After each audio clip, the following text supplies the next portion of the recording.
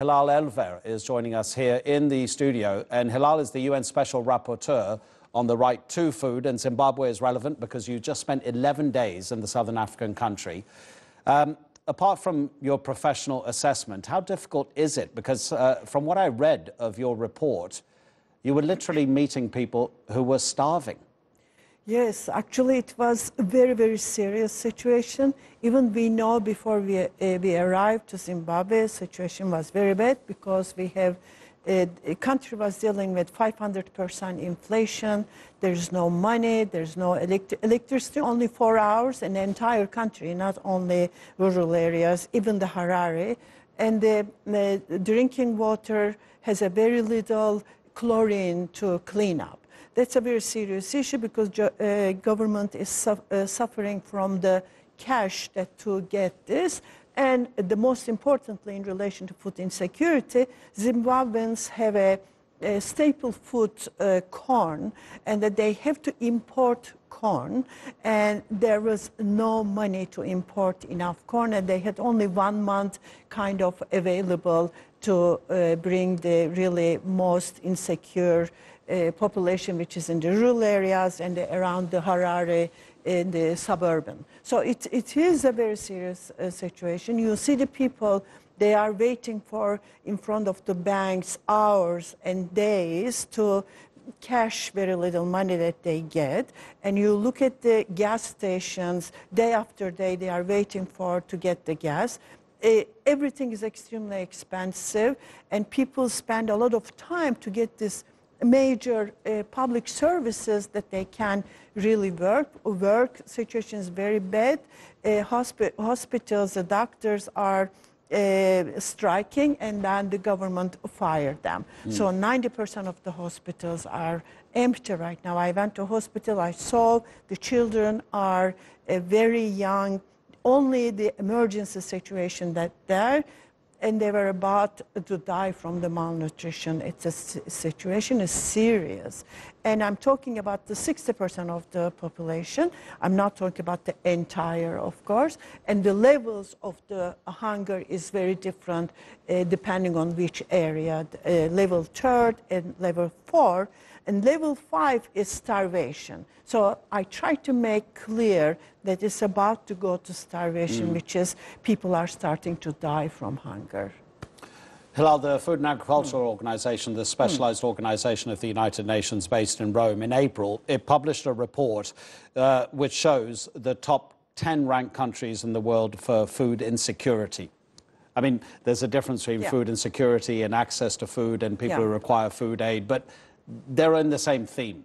So let's just have a look at that graphic and tell me how much Zimbabwe is an example of these other countries where man has made this disaster. Because, you know, we talked about possible corruption in North Korea. It's a good example where the elite buy and sell land, so agriculture can potentially suffer.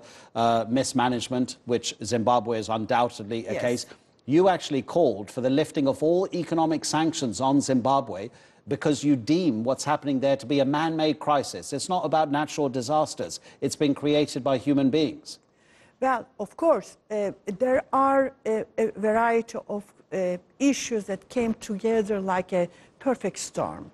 If we look at, for instance, you mentioned about the North Korea, you mentioned about the Venezuela, and we are mentioning right now Zimbabwe. They all are also suffering from economic sanctions. Sanction is a very serious issue. Basically, sanction affects only bottom of the bottom society rather than targeted. These sanctions are basically targeted. I talked to international community and diplomats from the variety of countries. United States and EU is sanctioning the Zimbabwe, and they are telling that this is only targeted people, 141 people. They cannot travel, they cannot use bank, but it is not true because Zimbabwean cannot get the international help easily. The international food aid goes around the NGOs and other international UN organizations in order to come back to ordinary people. Really, they lost at least half of what they can get. So Among all these things, also there was a series of drought come from the El Nino. As you know, because of the climate change, this drought comes very often and stays longer and deeper. So this functionality of the economic situation, and also government and opposition party are really fighting with each other, that there's a important polarization in the society, so they can't come together. The World Food Program is helping, but cannot handle all. So it is a very serious issue. I think everyone should stay together. I think I saw today in the news that World Food Program decided to give more kind of food aid and assistance, but also food aid and assistance is not solving the problem, just the bandage, what is happening in the long term. Absolutely. Yeah. Prevention is the key to all the problems that we Yeah. always discuss on programs like this. And then there's the other issue. Recently, the United Nations accused Houthi rebels in Yemen of appropriating food that was supposed to go to people who needed it more. The Houthis denied that. The UN said, no, it's definitely happening. In Syria, a few years ago, when the regime of Bashar al-Assad was attacking Aleppo to try to retake it, things got so difficult in terms of food, locals were asking their imam for permission to eat cats. Okay, we know food is used as a weapon of war. Wow. Is that an international crime? And can the UN do anything about that? Because it's such a specific instance of how food is being used or denied to people in a situation of conflict, which is clearly dangerous for the UN to go into. It's a very important issue that you mentioned. I keep working on that issue because one of the important problems of the food insecurity, why we can't handle it, because of the conflict situation. Yes. In the conflict situation, using food and water as a weapon of war is a very old tactic. Yes. You know, Middle Age even they have been doing. And they have been doing again right now. And the two parties, not only one party, not only on Houthis in Yemen, but also government. And the same thing, South Sudan and the other place, and in Syria too. Whoever is in the part of the conflict, they unfortunately use ordinary citizens to get the kind of political kind of victory. So is it an international, according to international, is it a crime? If you look at the Rome Statute, International Criminal Court Statute, there is a kind of, it should be part of the crimes against humanity, because crimes against humanity makes several of important war crimes, and there is also one more open to interpretation ways. Any severe human rights violations should be crimes against humanity.